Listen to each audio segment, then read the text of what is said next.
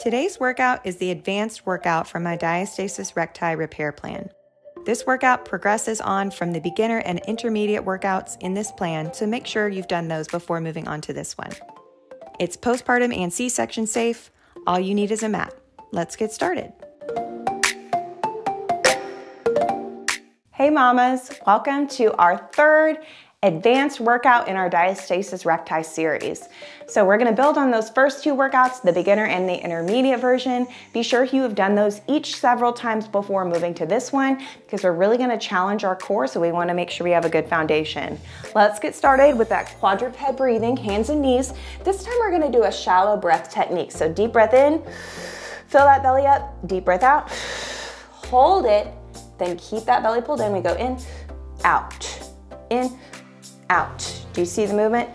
It's shallow, it's quick, just a little expansion, and then you're pulling that belly in as tight as you can get it.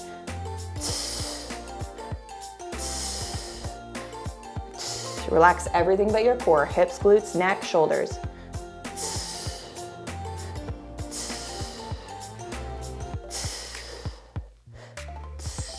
Almost there.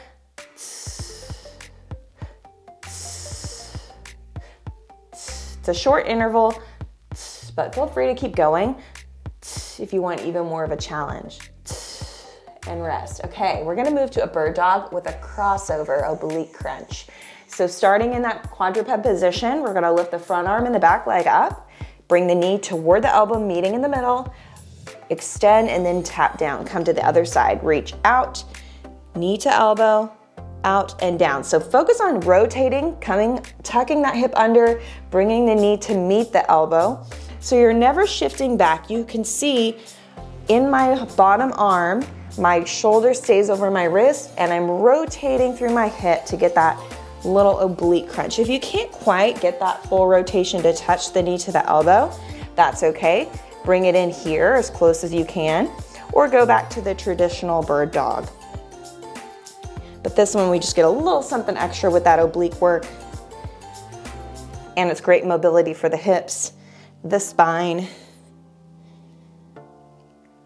And we relax. Now we're gonna move to that supine march. This time we're gonna turn it up just a little bit here. So knees are gonna come up over the hips one at a time, and we're gonna switch mid-air. Can you see the difference? So in the previous workouts, we were lowering one leg at a time. This time we're switching them mid-air, bringing the knees directly over hips, pressing the low back toward our mat. Light tap on those toes. Again, lower back's pressing toward the floor, belly button is pulled in and up, zipped up nice and tight. Palms up, everything is relaxed. That pressure's in the core. Light on those toes.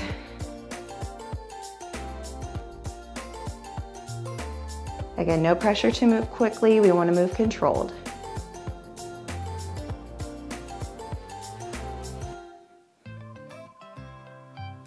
Last couple. And rest. We're going to move on, this time doing a reverse march. So we're going to make this one a little more challenging than the first two exercises or the first two workouts. So knees up, tap, and lift. This is a traditional reverse march, one at a time we lower.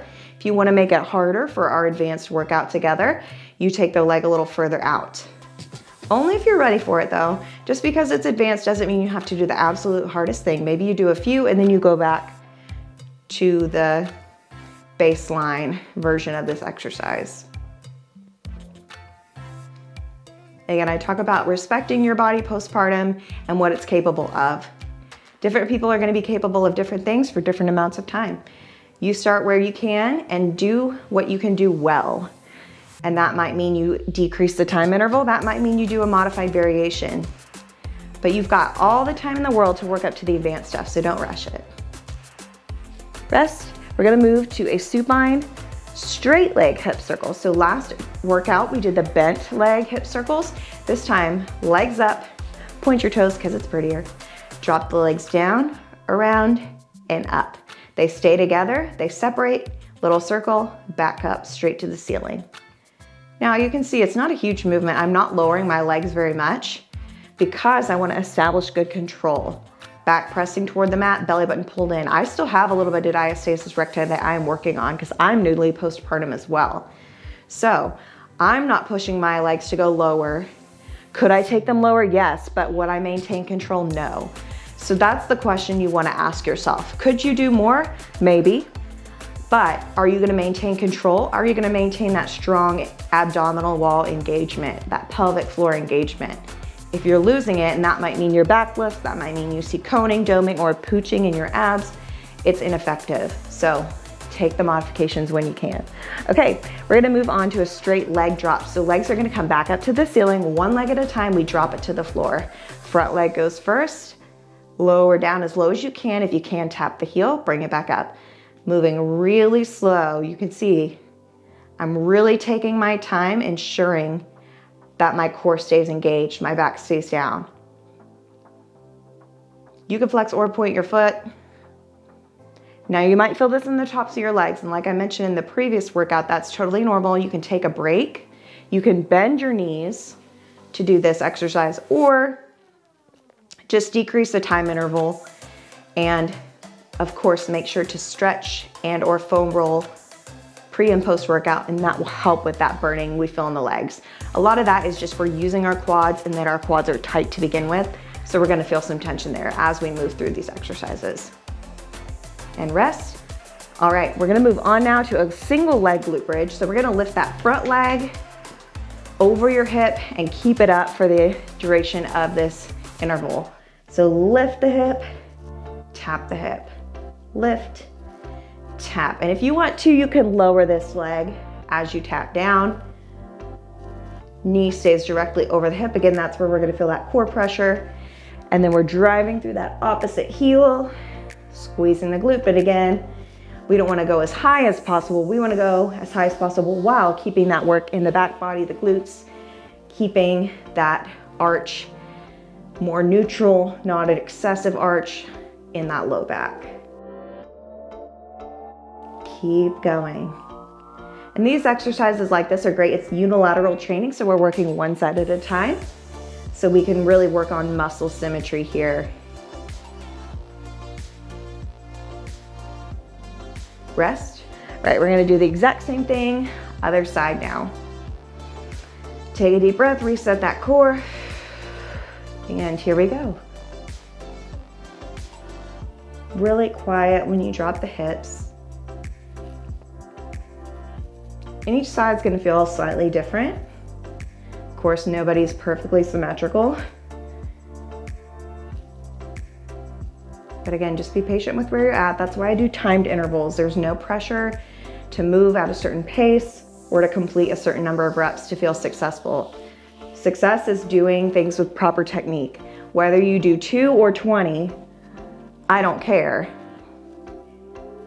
2 well done reps are better than 20 like mediocre reps. So take your time, slow it down. Like I said, you've got all the time in the world to advance. These workouts will be up as long as YouTube is alive, so you have plenty of time to do it. Okay, we're gonna move to a side forearm plank with a hip dip. So coming into a 90-degree forearm position, bottom leg bent, top leg straight. We're gonna lift the top arm up, lift the hip, light tap, push it back up, light tap. Keep going here. You can look up.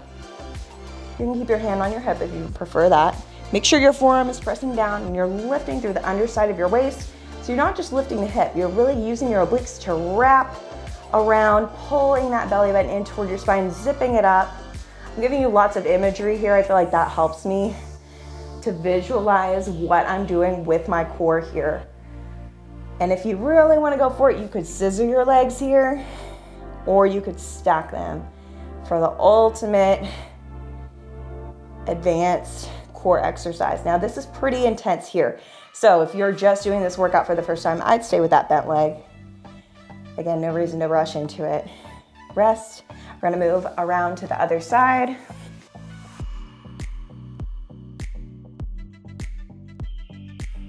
Pulling that belly in, let's reach up, light tap. And if you don't quite have the flexibility in your hips or your shoulder to tap that foot or to tap the hip to the floor, that's okay, just hover it. Even a little pulse at the top range of the movement is gonna be fine. It's gonna be great and beneficial.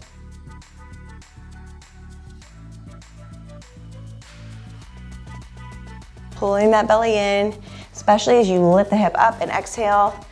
That helps engage that TVA. It's all about the breathing too, keeping that belly pulled in, but also on the hardest part of the exercise, give me an exhale, pull that belly in. That's gonna assist your core in optimal function. And if you want to, for the last few seconds, why not? On those feet, or stack the feet. Just a couple more. And that's it. We've made it through the workout. We've made it through this series.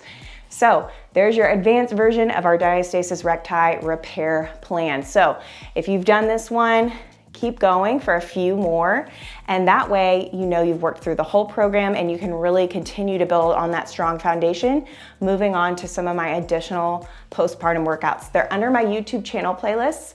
You'll see different programs for postpartum core in addition to standalone postpartum core workouts that will be perfect after you've healed your diastasis recti.